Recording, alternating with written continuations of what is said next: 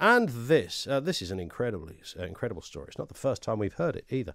A prominent activist and professor of African American history at George Washington University has admitted she's been pretending to be a black woman. Jessica Krug, 38, wrote on the blog website Medium that her various identities have been built on toxic soil of lies, and she is in fact a white Jewish woman from Kansas City. Isn't that where Dorothy in The Wizard of Oz is from? Toto. Yeah, that. That's all I can do. She continued, I built my life on a violent anti-black lie. I've lied in every breath I've taken. I'm not a culture vulture. I'm a culture leech. Maurice MacLeod is CEO of Race on the Agenda, a social policy think tank focusing on issues that affect BAME communities. Maurice, afternoon to you. As a white bloke, and I'll fess up here, I'm not sure if this story... When I saw this, I don't know if it's horrifying or just hilarious. I can't work out which. It did make me chuckle, as did the Rachel Dolezal story. That was the other woman who did the same thing, right? But I guess the bit that's not funny is that there was a reason to her passing herself off as black, and it was because there are some funds and some, she's an author that got paid to write books about slavery and stuff like that. I imagine that the publisher thought, oh great, we're doing our bit for diversity by hiring someone who that experience when actually she was putting it on. That's what's a shame, because she, I guess, robbed that opportunity from somebody else.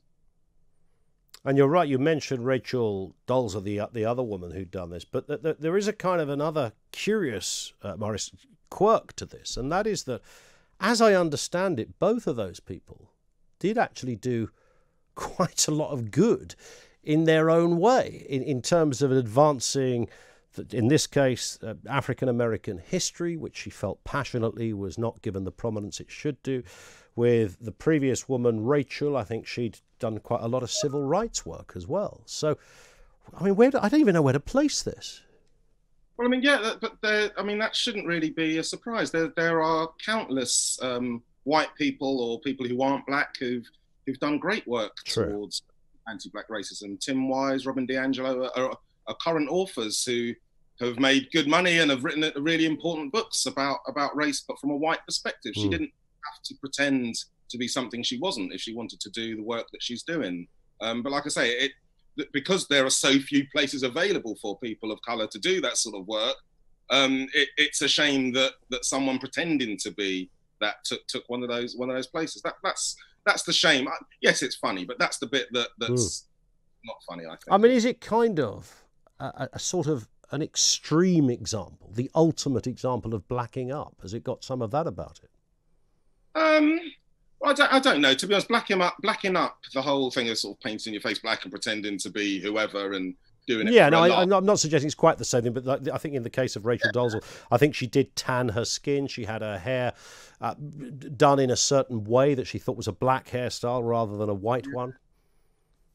Yeah, she did, and so yes, I can see, which is why I've got a bit of a smile on my face, because there is a, oh my gosh, she went to that length to pass herself off, but passing herself off as another race is not anything new. It's just historically been done the other way. That's where the advantage is, to be honest. That's true. I mean, the Rachel Dolezal story, I remember at the time. I can't remember how it came out that she was actually a white woman, but I remember her.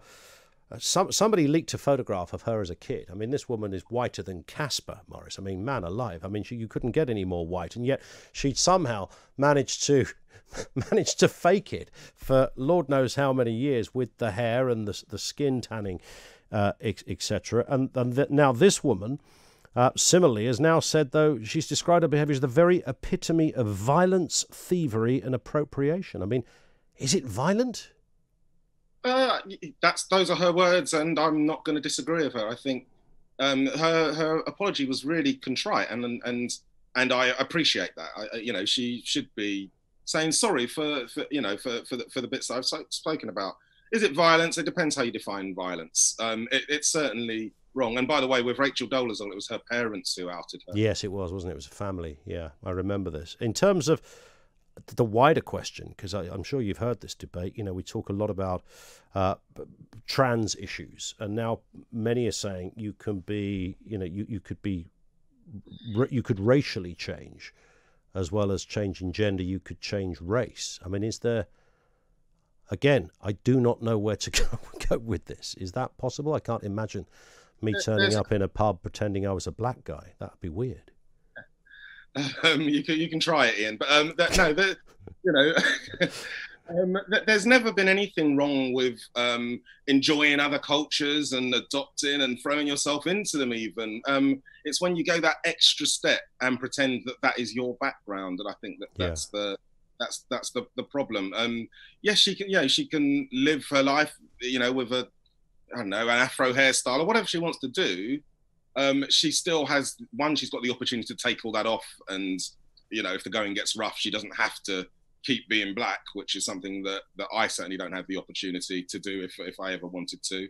But two, she didn't grow up with the challenges that a typical black person grew up with. Yeah, I think that's spot on. That's the bit that I really can understand, where I think, well, that becomes quite curious, doesn't it? Because she hasn't got a backstory here.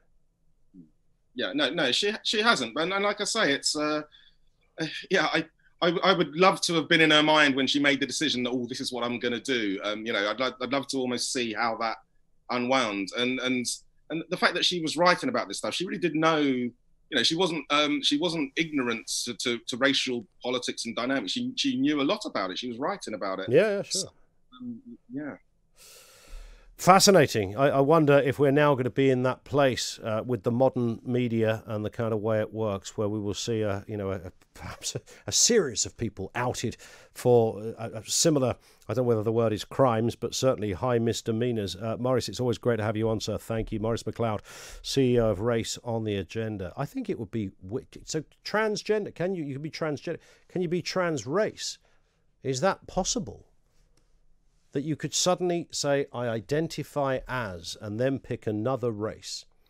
I don't know how you would do that in the world of obsessed identity politics. I don't think you could ever get away with that. I mean, somebody might be able to get away with it. Politically, could they? If you were someone who was previously so well known that your politics were clearly not...